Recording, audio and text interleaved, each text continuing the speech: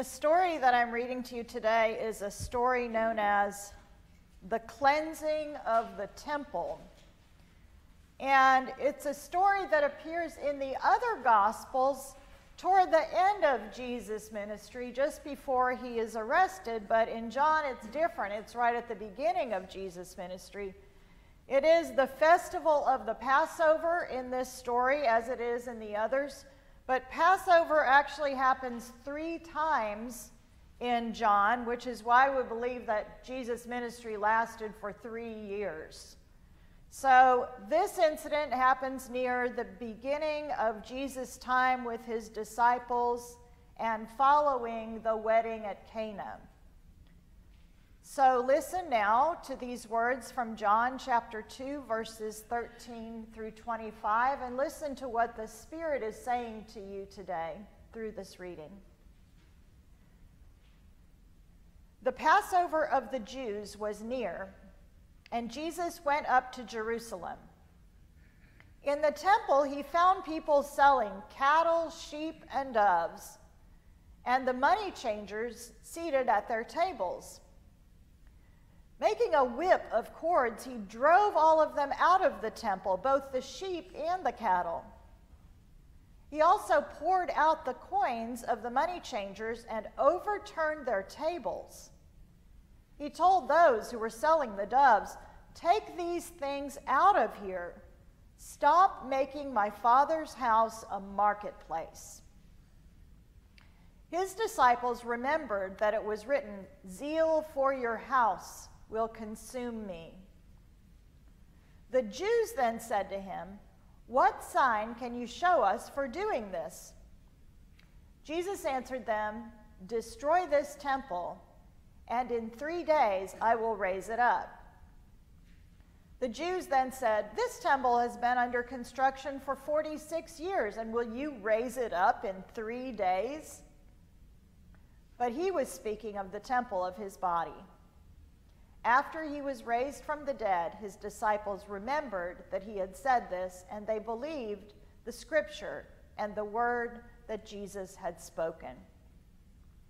When he was in Jerusalem during the Passover festival, many believed in his name because they saw the signs that he was doing.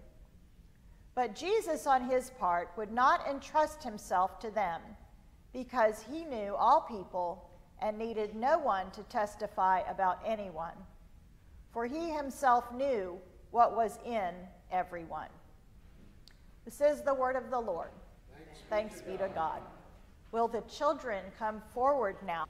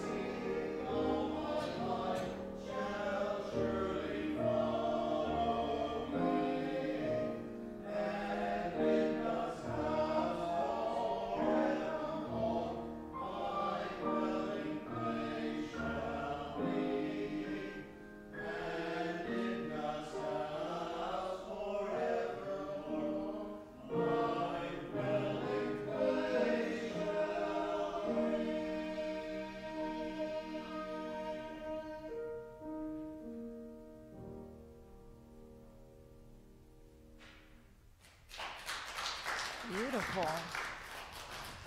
Thanks, guys.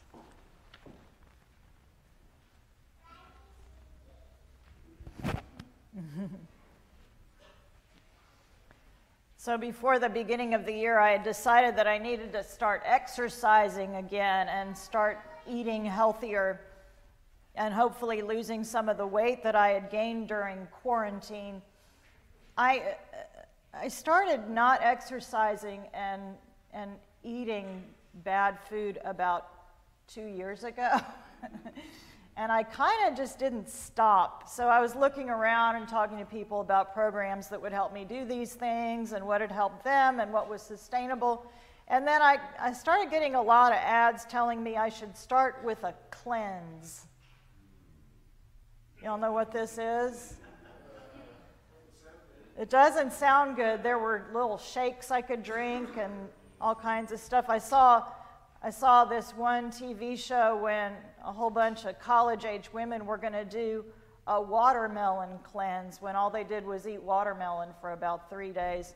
And that just did not sound like a good, healthy thing for me. So, not doing that. But the idea is that you're cleaning out the body so that you can start out with good, nutritious food, and that will enhance your health and fitness. So, okay. Didn't do that, but sometimes it's necessary to clean out and start fresh. This is an appealing idea for good reason, and sometimes even Jesus apparently is in favor of a healthy cleanse, if not for our physical bodies, at least in some parts of our lives. Everyone needs a fresh start, even if we're not always aware of that need. So Jesus' disruption of the temple was a disturbing physical act, one that certainly would have gotten him arrested and put in jail if it happened today. It wasn't a loss of control or a temper tantrum. Some people have called this the temple tantrum. It's not really that. I know, right? But this was an intentional interruption of the status quo, and it obviously disturbed the Jewish leaders who confronted him, but it must have disturbed everyone else who was there as well, the vendors and the visitors and the pilgrims, because the fact is that exchanging money and buying animals for sacrifice was an absolutely normal and perfectly legal thing for people to do when they came to Jerusalem for Passover. Making these symbolic sacrifices was an important part of worship in this sacred place, which held the very presence of God. And it always had been an important part of that ritual. When people came from far away, it didn't make sense for them to haul animals with them the whole way. So there were always animals for sale in the courtyard that they could buy. It was simple as that. And here comes Jesus telling them all that the religious traditions that they had had for generations were wrong. Not just telling them, but driving the animals out and letting the doves fly away and tumping over the tables with the money. This is people's livelihood. Who is this man anyway? Who is this man? Who is this person who would come to God's house and cause such trouble? Because just before that, they were humming a hymn. There's a sweet, sweet spirit in this temple. And then they were getting trampled on by stampeding sheep. They would never forget that Passover. So much for feeling the presence of the Lord here in this temple, here in God's house. But according to Jesus, that was pretty much the point. Because listen to what he says. The Jewish leaders confront him and they say, "What sign can you show us for doing this?" In other words, give us a good reason for you coming in here and causing such a mess. We want to know what you're thinking. And Jesus answers them, "Destroy this temple, and in 3 days I will raise it up." The Jews say, "This temple has been under construction for 46 years, and you're going to raise it up in 3 days?" Then the scripture says, "But he was speaking of the temple of his body." Later, after his resurrection, people would remember what he said. Destroy this temple, destroy this place where the Spirit of God resides, and in 3 days it will be resurrected. In 3 days I will be raised. The good news that Jesus is presenting here is this, that in him, in Jesus himself, the presence of God resides. Remember chapter 1, the prologue, "In the beginning was the Word, and the Word was with God, and the Word was God, and the Word became flesh and lived among us." The Word became flesh and lived among us, and we have seen his glory. The Word, the essence of God, the presence of God, became a person and came to our town, came to Jerusalem, came to Rome, came to Houston. The Word of God, the presence of God, is here in this place. Later, Paul would write to the first churches that the Spirit of God resides in each of you. The Spirit of God resides not only in a temple, not only in a building, not even only in Jesus, but now in you yourself. Now, maybe this is disturbing news that we can't just go to the place where God is and then leave God behind when we go home. That would be easier sometimes, I think. But this is good news as well, because the presence of our loving God is with you when you're here and when you're not here, in your highs and your lows.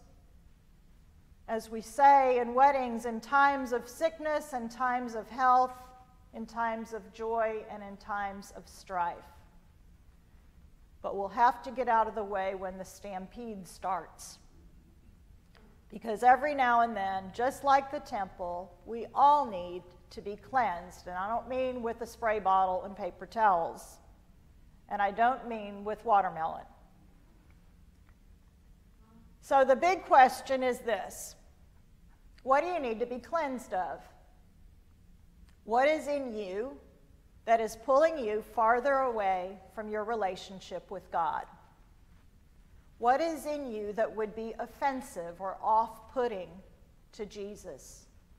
What are you holding on to that needs to be disrupted or disturbed? I'm going to suggest a couple things, and you can decide if they apply to you or not. First, apathy. We need to be cleansed of apathy. The scripture says that Jesus was consumed with zeal for God's house. Consumed with zeal. What are you consumed with zeal for? What is it that no matter what, you will always have time and energy to attend to? Maybe it's your children or your grandchildren. Maybe it's your job or your friends. Maybe it's your health or physical fitness. Or maybe it's the work of discipleship. Do you always make time for prayer and studying scripture and listening for God's guidance and working for justice and peace as God wants us to do? Apathy is awfully easy to fall into. And this is something that I'm guilty of, because it feels like the little things that I do aren't going to make any difference. And if I don't read scripture one day, it's not going to be a big deal in the long run. I'm just one person. The world is spinning out of control. There's that prayer that says, God, grant me the serenity to accept the things I cannot change and the courage to change the things I can. but frankly, most of the time I'm just needing lots of serenity because it seems like there's nothing I can change. Apathy is helplessness, and apathy is not God's will for us. God desires our zeal, not only for a personal relationship with God, but for our working in the world according to his commands. Do you need to be cleansed of apathy? Ask God for that zeal. Pray for that. Turn over those tables. And secondly, I think something that has consumed our society, do we need to be cleansed of this? Fear. I don't want to be naive about this because obviously there are a lot of things in our world to be afraid of. But the more media we consume, the more afraid we become. The more rumors we hear, the more worries fill our minds. And when we're afraid, our lizard brains take over and we don't even think clearly anymore. In addition to our COVID epidemic, I think we have an epidemic of fear in our world, and most of us as individuals have been affected by that. Most of us need to uncage the fears that we harbor and let them fly away like doves. It's not easy, and it takes a deliberate effort on our part and with God's help. But we need to start by acknowledging what our fears are and exploring how they've impacted our lives. If we live in constant anxiety, we'll never be the people that God dreams that we can be. We have so much to rejoice in and so much to be confident about if only we can get past that fear.